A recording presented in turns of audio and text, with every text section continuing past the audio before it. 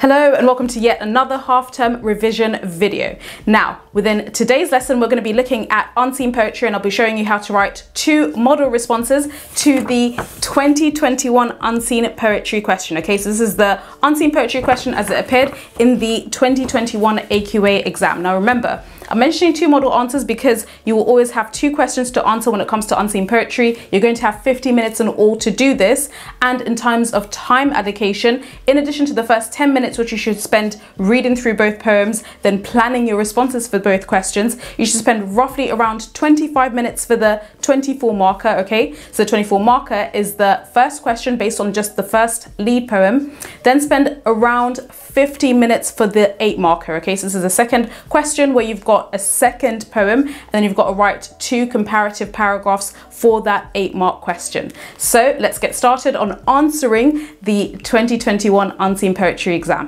So bear in mind, for the unseen poetry portion of your exam, you're going to have 50 minutes to answer the full exam. And let's have a look at the 24 mark question, which you should allocate roughly around 25 minutes to, as well as the 8 mark question, the second comparative question, which you should allocate roughly around 15 minutes for, okay? So aim to write about 4 paragraphs of the 24 marker and then 2 paragraphs for the 8 marker. The remaining 10 minutes should be spent, of course, reading through the questions, reading through as well the poems. So always begin by firstly getting a lay of the land and reading through both questions and knowing what you're going to look for within both poems, okay? So the first question, which is the 24 marker, asks, in a London thoroughfare at 2 a.m, how does the poet present the speaker's feelings about the city at night? Okay, so of course we have a clue in the title that this is probably going to be a poem about London, okay? And we're told that the speaker seems to have certain feelings towards the city at night, okay? Now, let's have a look at the question that comes up for the comparative poem. So we're told that in both November Nights, of course it's the second poem, Edinburgh, and a London thoroughfare 2 a.m, the speakers describe attitudes towards the city at night. Okay, so there's a theme between both of them. They are describing the writers or the poet's perspectives towards the city at night. What are the similarities and or differences between the methods the poets use to present these attitudes? Remember, methods relates to language and structure techniques, things like alliteration, metaphor, simile, sibilance, repetition, listing, and so on. You need to include techniques for both the 24 marker and the 8 marker. So now, with that in mind, let's have a read through the first poem, London Thoroughfare. They have watered the street. It shines in the glare of lamps, cold white lamps, and lies like a slow-moving river, barred with silver and black. Cabs go down it, one, then another. Between them, I hear the shuffling of feet. Tramps doze on the window ledges, night walkers pass along the sidewalks. The city is squalid and sinister, with a silver-barred street in the mist, slow-moving, a river leading nowhere. So this first verse is really interesting in the sense that London, okay, so of course we know that this is the city that's been depicted, is being depicted as quite cold, a little bit dark, dismal, and gloomy, okay? So even if it's shining in the glare of these lamps, the lamps seem to be glaring. Also, the lamps seem cold. Usually we associate light with warmth, but in this case, we can see that these lamps, and of course we've got repetition here, these lamps seem quite gloomy, okay? So you've got repetition here.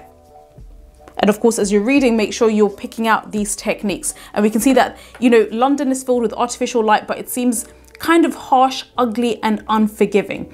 Also, we're told that tramps, which is a politically incorrect way of referring to homeless people, we're told that, you know, tramps doze on the window ledges, so they're sleeping. So there's plenty of homeless people from what we can see here, or from the speaker's perspective. And also night walkers, people walking at night, pass along the sidewalks, right? So people seem quite isolated and lonely from this first verse, okay? We can see that the different characters who are walking through London streets seem quite alone, a little bit alienated. And the city is depicted as quite squalid and sinister. So here we've got these characters that are mentioned, people who are around the city who seem quite alone.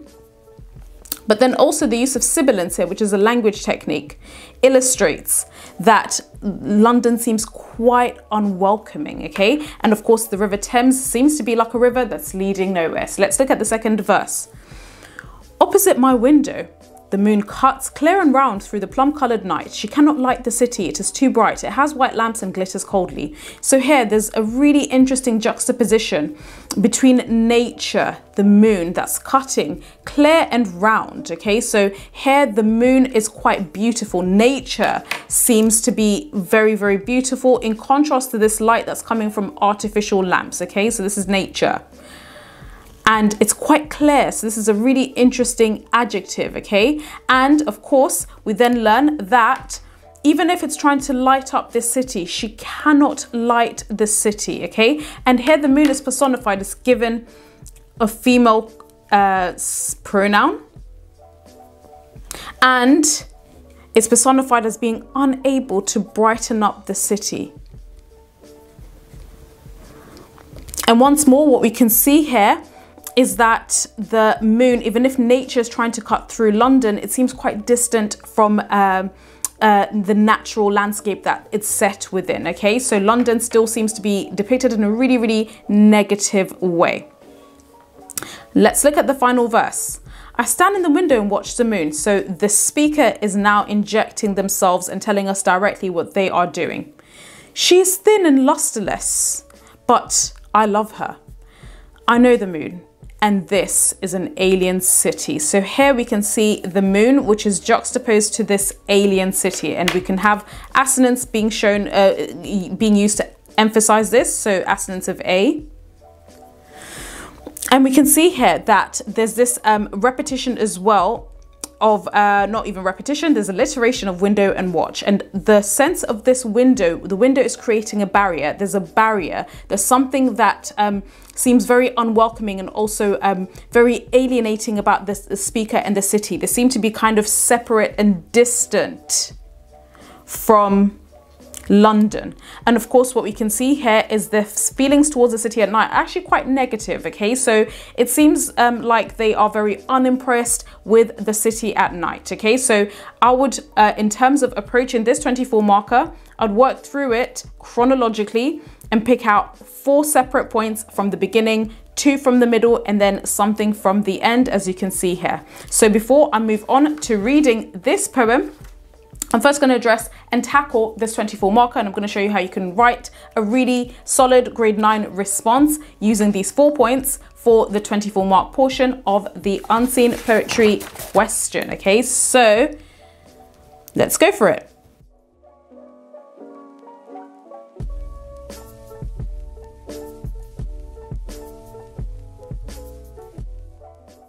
So let's have a look at the first paragraph. Remember, all the paragraphs that I write, I take the simplified Peel paragraph format. So starting off with a point, evidence, explanation, and link. And within my explanation, this is where the bulk of your marks are, okay? That's where the analysis is. That's where you can even do zooming in and really focusing in on one word to do some word level analysis. So let's have a look at how I structured my first Peel paragraph for this 24 marker.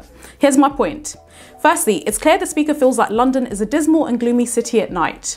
Even if it is illuminated with lights, the artificial lights seem cold and unnatural. That's my opening point. As you can see here, I've emphasized and I've developed my point. So even if the Peel paragraph structure seems simple, you can actually layer in lots of points within each step. Okay, I've done that with 2 sentences within my opening point. So let's have a look at my evidence.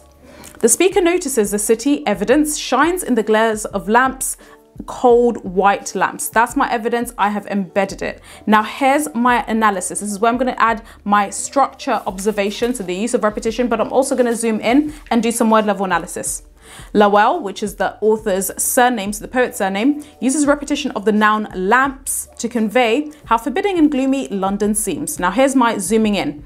The adjective cold emphasizes that even if the city is illuminated, it still seems dull. That's my explanation. I've done some word level analysis on top. Now this is a link back to the question and the keywords within the question. Thus, it is evident the speaker sees London as dull and dismal at night. So that's my first point in relation to this. However, I'm not done because this is of course a 24 mark question. I need to develop my points. So I'm now going to move on to my second Peel paragraph.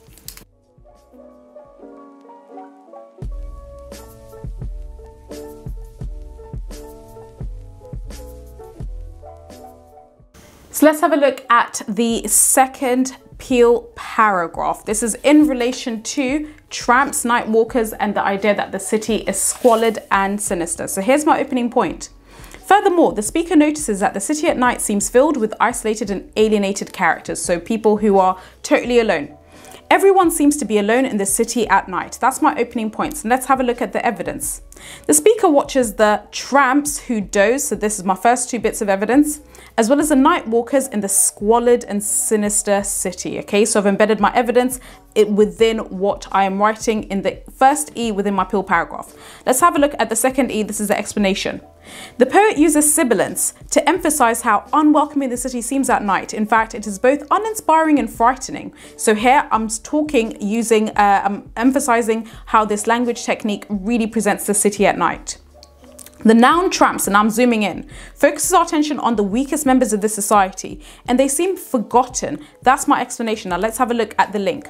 Consequently, the city at night is depicted as alienating and incredibly lonely. So of course, it's not a very flattering image of London at night, according to this poem. So now I'm going to move on to my third point relating to the juxtaposition between the city, which seems really horrible, squalid, whatever, but in contrast to nature, which is trying to illuminate it, but she can't light the city. So I'm going to move on to my third paragraph.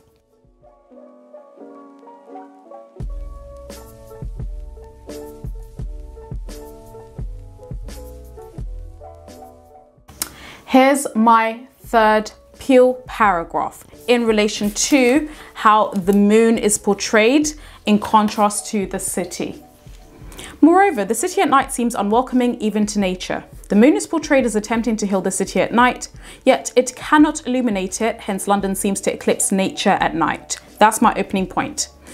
We learned that the moon is clear. Two bits of evidence so far, yet she cannot light the city. I've embedded my evidence. The poet's use of personification language portrays the moon as a healing woman who simply wants to nurture the city. Now I'm going to zoom in. Yet the verb light emphasizes how desolate London is. Nature cannot redeem it at night, okay, because she's trying to light up the city. As a result, now this is my link, the city at night seems to be beyond redemption. It can't even be saved even by nature. So now I'm going to move to my fourth and final Peel paragraph relating to how the speaker is by their window watching what's going on, and they just still find the city just horrible, lonely and unwelcoming, in contrast to obviously nature, which seems quite welcoming.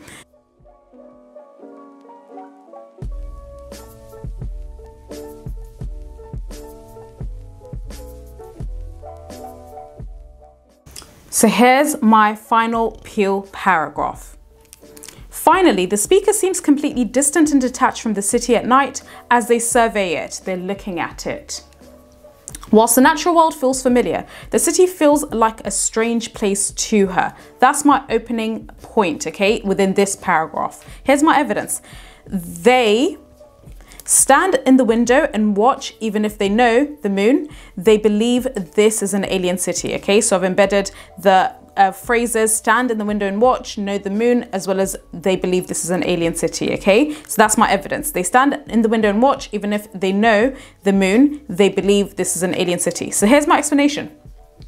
Lowell uses alliteration coupled with assonance to convey how the moon is the only beautiful feature of the city at night. Here's me zooming in. Nonetheless, the adjective alien reveals that the city has very few positive qualities, as even nature cannot rescue it. That's my explanation. So now I'll link it back to the question. Hence, it is clear the speaker detests the city at night. She hates it.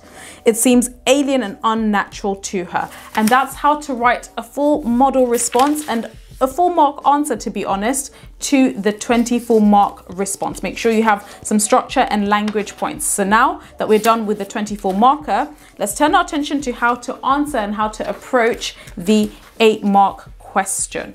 So of course, for this 8 mark question, you are going to be given a second poem and you've got to compare it to the first poem. So of course, let's read through this second poem. Of course, we can see here, this is a different city, Edinburgh. So let's have a look. The night tinkles like ice and glasses. So the night is making a little bit of noise.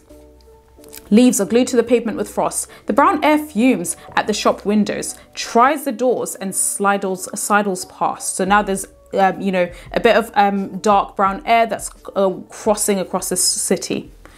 A gulp down winter roar. So this person is drinking winter. The heady darkness swirls with tenements. In a brown fuzz of cotton wool, lamps fade up, crags die into pits. Okay, so here there's light that's kind of becoming a bit dim within this city. Frost, it's quite cold. It's a freezing day in this city. In my lungs is as harsh as leaves. Interesting simile. Scraped up on parts. I look up there. A high roof sails at the masthead, fluttering a grey and ragged star. The world's a bear, shrugged in his den. So now here, they first begin the first 3 verses by describing this city at night. It's kind of this mix of snow and brownness. Okay, so kind of a little bit of pollution, but the city seems to be kind of covered in this layer of snow everywhere, and everything is quite cold. And here, of course, this really powerful metaphor is showing that everyone is really, really cold and they're hiding away. So the world's a bear, shrugged in his den. It's snug and close in the snoring night.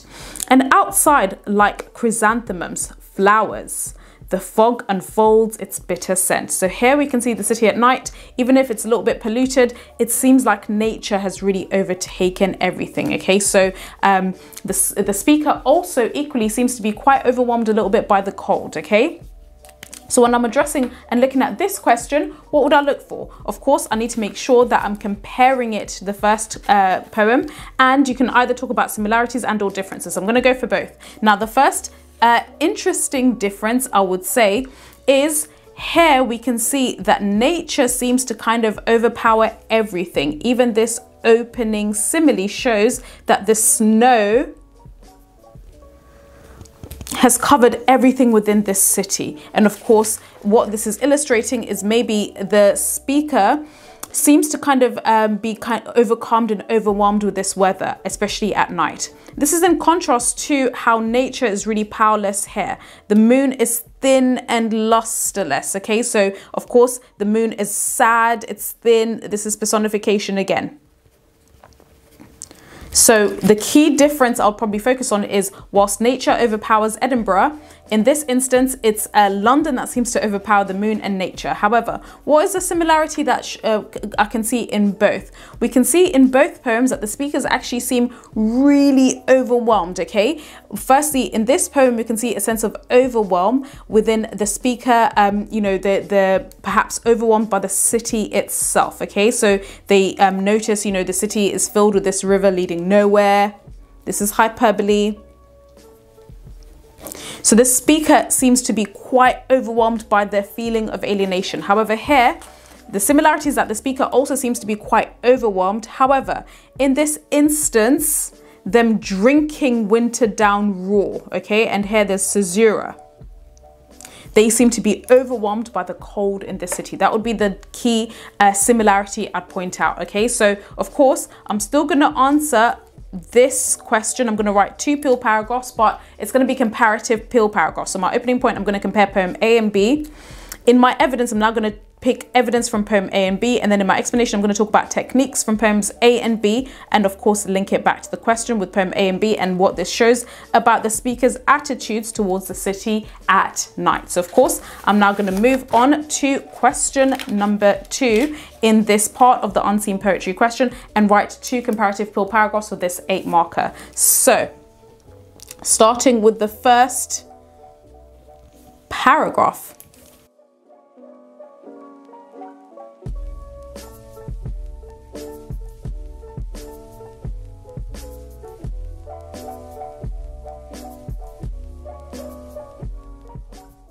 So here's the first comparative paragraph. Here's my opening point, including both poems. To begin with, it is evident that both poems have significant differences in the speaker's attitudes towards the cities at night. So here, it's evident that I'm going to talk about differences. Lowell, the surname of the first poet, portrays a city that has eclipsed nature, yet McCaig, second poet, their surname, describes how nature has overpowered Edinburgh at night. That's my opening point, talking about both poems, making consistent comparisons. Here's my evidence for both poems.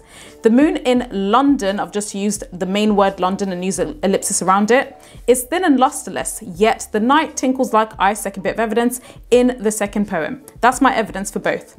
Lavell's use of personifications this is a language technique, conveys the speaker's disgust at how London has overpowered the moon in the first poem. Okay, so this is the first technique and explanation for poem number 1. However, McCaig's use of simile in the second poem shows how impressed the speaker is with nature, which has consumed and covered the city. That's my explanation talking about both poems. Now I'm linking it back again once more, making sure that I'm including both poems because I'm consistently comparing. Thus, whilst the speaker feels irritated by how nature is eclipsed at night in the first poem, the narrator in the second poem seems in awe of how the snow has covered the city at night. That is my link talking about both. So now I'm just simply gonna finish off with my second pill paragraph, and that's it. I'm done with unseen poetry.